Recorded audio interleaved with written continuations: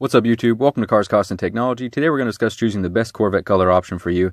Obviously the information I'll be going over could be applicable for some other type of cars as well, but I'll be focusing primarily on Corvette information since I've owned two different red Corvettes. I've also had a chance to speak to a lot of other Corvette owners and get feedback from them on the different colors that they've chosen, why they went that route, and what they like and dislike about those options.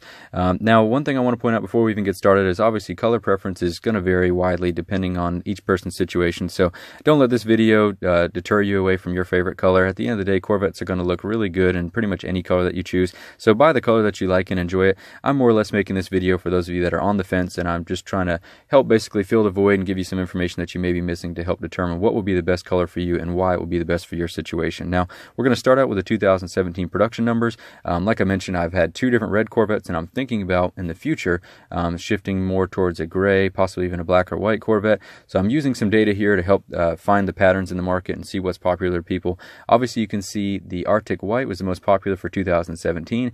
Watkins Glen Gray was close second. Then you have Black and Torch Red. It's kind of interesting that the gray was able to make it up in the top two and beat out Black and Torch Red. Traditionally, those are very popular colors of Corvettes, but I think that a lot of that has to do with the 2017 Collector's Edition Grand Sport, which is a beautiful car, and it came in the Watkins Glen Gray color. Interestingly enough, that particular configuration was the most or the highest produced specific configuration of any Corvette. So if you look at the Coupe Grand Sport in that specific color, there was 2,374 units produced versus the next closest was 2,221 of the white Stingray Coupe. So very interesting that there was so many of that particular configuration produced. But again, very beautiful car, and I can see why it was so popular. I would imagine we'll see that number go down pretty significantly in 2018 since the collector's edition will not be sold anymore. We're going to see the Carbon 65 this year, so we'll see some more emphasis around the white color scheme, even though they're technically naming it slightly different from white. But now that we've looked at some 2017 numbers, let's go a little farther back in the past and see the bigger picture with these popular colors. So I've graphed out black, red, white, and even orange from 2009 on. I threw orange in there as just kind of a reference point to show just how popular these other colors have been and continue to be. You can see a kind of an interesting story or something occurring right around 2013. You see a spike in the popularity of the color white for Corvettes. I think that it has a lot to do with the release of the special edition 427 Corvette in 2013. I think that really showed people how good a white Corvette could look, and then the color just continued to gain traction and popularity from there, obviously becoming the most popular color for the last couple of years eventually. So really interesting to see that occur in this graph, but you can see how consistent black and red have been for many years. They've been one of the most popular colors. If you're looking for a very unique Corvette, one that not many other people own, the orange, not only is it not produced every year, but when it is produced, it's typically in small quantities. So you know, if you're looking for something that stands out and it's very different than others, you could go with an orange. Not my taste, but I still think it's a really nice car. But anyway, like I said, it's very interesting to see, especially white, for example, going from one of the least popular colors all the way up to one of the most popular year after year. I think that definitely tells an interesting story, and we're going to go over some pros and cons here of why these colors do so well and what people find in these colors. And I'm sure if you've been thinking about buying a Corvette, you've at least considered red, black, or white as one of the options. Maybe purchase something different, but at least looked at these. Now I'm going to go over red first since I've owned two different red Corvettes. I'm very familiar with the pros and cons of owning a red car. But first thing I want to talk about is how easy it is to maintain, or as far as keeping it clean. With my red Corvette, I can go a week or two, maybe even 3 without washing it, even driving in the rain a couple times, and it just doesn't really look that dirty. I mean, obviously to me, I can see the dirt because I'm focusing on it and kind of a perfectionist when it comes to my car, but from an outward appearance, it really doesn't show that well, and I'm very impressed with how well the paint it holds up and looks clean even after not spending a lot of time and energy on detailing it. So that's definitely something to keep in mind. Obviously the contrast with black or chrome trim on a red car looks great. The color stays pretty cool. It doesn't attract as much sun heat as black would, and it's a very sporty looking car. Some cons that we need to go over. Obviously it's going to attract some unwanted attention, whether that is from police or that is from, you know, somewhere that you're trying to be discreet, like a business meeting, things like that. It just draws a lot of attention. It's a very loud color, and it just attracts people's eyes. So that can be a good or bad bad thing. I have noticed a lot of bird poop on the car, which is unfortunate, and it doesn't really hide scratches that well since the scratches are typically white or black. They stand out pretty well on red paint. Next thing we're going to talk about is white. Obviously, with white being the most popular color for the last couple of years, there's got to be some secret here to why so many people are interested in this color, and I think a lot of it has to do with how clean and modern it looks. It definitely has kind of a futuristic appearance, especially with the Corvette and the lines on the Corvette, as well as the trim and accent pieces. It just looks really clean, like this Corvette here. This one belongs to Stormtrooper Vet on Instagram. Definitely check him out. His info will be in the description. But you can see how nice the contrast is with the black accent pieces and trim pieces against the white paint.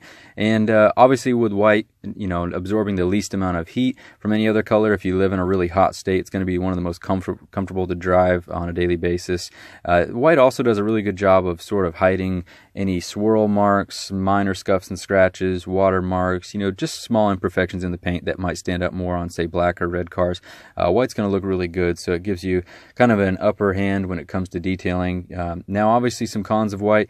With it being white, you know, road grime, dust, dirt, pollen, things of that nature are going to stand out pretty easily on the car, so you're still going to have to clean it pretty often.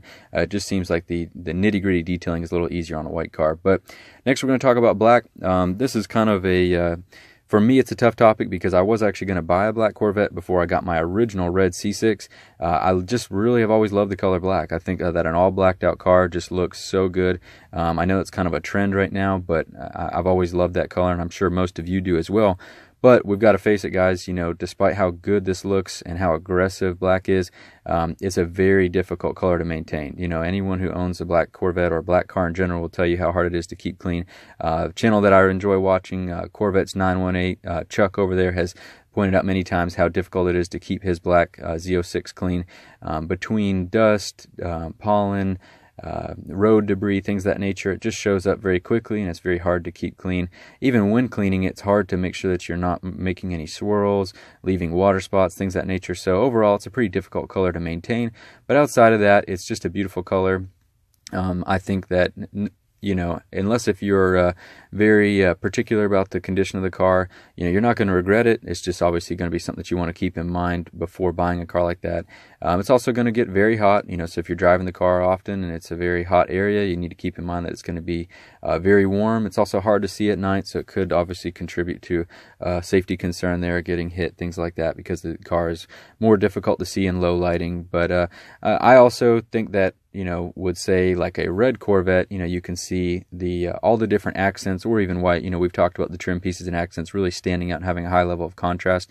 One downside to black is they kind of blend in and blur a little bit. I think it still overall looks really aggressive and mean, but you have to admit that there are certain pieces to the design of the Corvette that aren't quite done justice on a black car because they blend in so well and the black kind of masks them a little bit. But that's just my personal opinion. I still love the way that a black Corvette looks. But with any three of these colors, you're going to have no problem reselling the car. You know, obviously they're all very popular colors. I want to spend a little more time and talk about some of the least popular colors. But, you know, obviously I wanted to focus on these three, since I'm sure at one point or another these three contenders have showed up on your list of potential options to purchase. But let me know in the comments if you want to talk about more. Obviously, I hope that you guys can open up a good discussion there, going over your thoughts and feedback on owning any of these three colors, since I've only owned, you know, one of these three colors that we've spent most of this time discussing. I know there's always just a lot of great information passed along in the comment section. I always appreciate that from you guys. So hopefully this information was valuable to you and it's helped you decide which would be the right color for you on your next Corvette purchase. Like I said, I am still kind of pondering switching it up on my next Corvette. Who knows when that will be, but I'm thinking more towards the Watkins Glen Gray or something along those lines. But anyway, guys, let me know if you liked the video. Please give it a like if you enjoyed it. Subscribe to the channel if you haven't done so already, and I hope you enjoyed the video. Have a great weekend.